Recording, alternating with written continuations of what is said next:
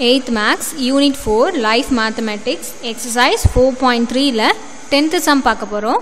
Find the principal if the difference between CI and SI on its at 15% for 3 years is rupees 1134. இப்போ क्वेश्चनல என்ன கேக்குறாங்க அப்படினா நம்மள principal கண்டுபிடிக்க சொல்லிருக்காங்க and compound interest and simple interest உடைய டிஃபரன்ஸ் கொடுத்துட்டாங்க and rate of interest அவங்களே கொடுத்துட்டாங்க. சோ நம்ம என்னதான் கண்டுபிடிக்க போறோம் அப்படினா பிரின்சிபல் தான் கண்டுபிடிக்க போறோம். சரிங்களா? இப்போ பார்க்கலாமா? சொல்யூஷன் given என்ன கொடுத்திருக்காங்க? ஃபர்ஸ்ட் நம்ம CI minus SI உடைய டிஃபரன்ஸ் எவ்வளவு கொடுத்திருக்காங்க? 1134 rupees கொடுத்திருக்காங்க. and or rate of interest வந்து எவ்வளவு கொடுத்திருக்காங்க அப்படினா 15% கொடுத்திருக்காங்க. ஓகேவா?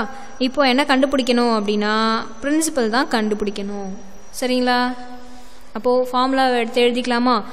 CI minus SI is equal to P of R by 100 whole square. இப்போ வந்து இவங்க 3 years கொடுத்திருக்காங்க. ஓகேவா? 3 years கொடுக்கிறதால ஃபார்முலாஸ்ல நம்ம 3 plus R by 100 ஜாயின் பண்ணிக்கிறோம். ஓகேவா? அப்போ 3 years அந்த இயர்ஸை பொறுத்து நம்ம ஃபார்முலா வந்து சேஞ்ச் பண்ணுறோம். அப்போது இதோடைய ஃபார்முலா என்ன அப்படின்னா CI minus SI is equal to P into R by 100 whole square into 3 plus R by 100. அப்போது பிரின்சிபல் வந்து நமக்கு தெரியல. ஸோ P அப்படியே வச்சுக்கிறேன். CI minus SI வந்து அவங்களே கொடுத்துட்டாங்க 1134 and rate of interest வந்து 15/100 whole square into 3 plus rate of interest are 15 divided by 100. ஓகேவா? இப்போ என்ன பண்ண போகிறோம்? 1134 is equal to P 15/100 எடுத்து அப்படியே எழுதிக்கிறேன். இப்போது இந்த வேல்யூவை எல்சிஎம் எடுக்கிறேன். இப்போ 100 வந்து நான் 3 கூட மல்டிப்ளை பண்ணுறேன். எல்சிஎம் எடுக்கும்போது இங்கே 300 அப்படின்னு கிடைக்கும்.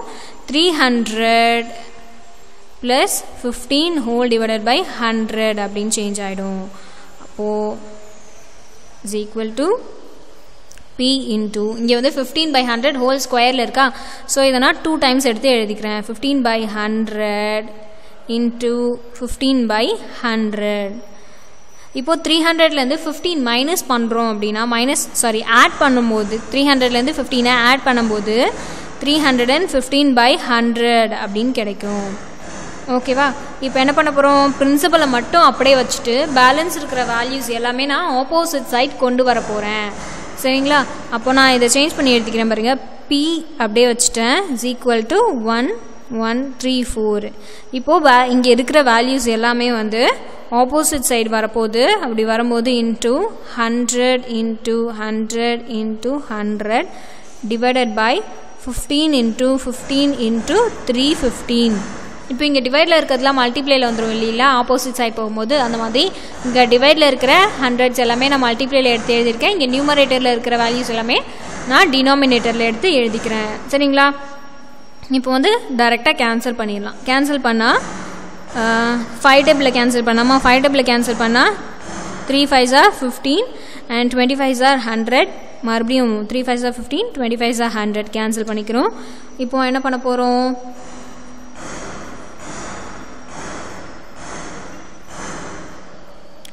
அகெயின் 5 டேபிளில் கேன்சல் பண்ண போகிறோம். கேன்சல் பண்ணால் 4 5s are 20 and 63 5s are 315 வரும். இப்போ பேலன்ஸ் இருக்கிற எல்லாத்தையும் அப்படியே எடுத்து எழுதிக்கலாம்.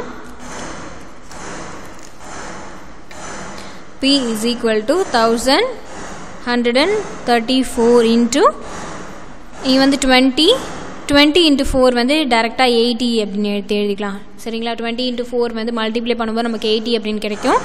Into 100 divided by 3 3s are 9 into 63 அப்படின்னு எடுத்து எழுதிக்கலாம்.